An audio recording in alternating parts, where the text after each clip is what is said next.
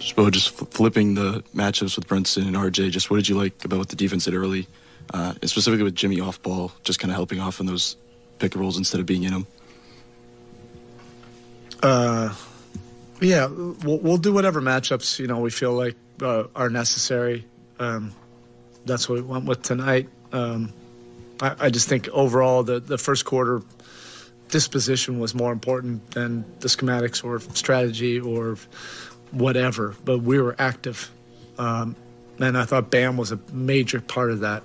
He was all over the place, both ends of the court. And the stat line probably doesn't do it any justice of the impact.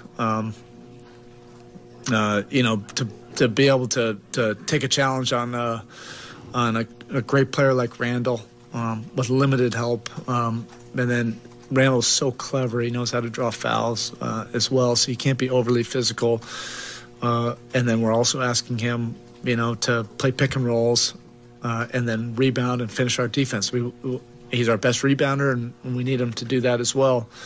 And he did all of that. And then offensively, he was just so active on the offensive glass, the random stuff in the paint. And some of these didn't lead to his scores, but they set the table. Just that aggressiveness, for our team. And, that's why he is who he is. He's just a winning player.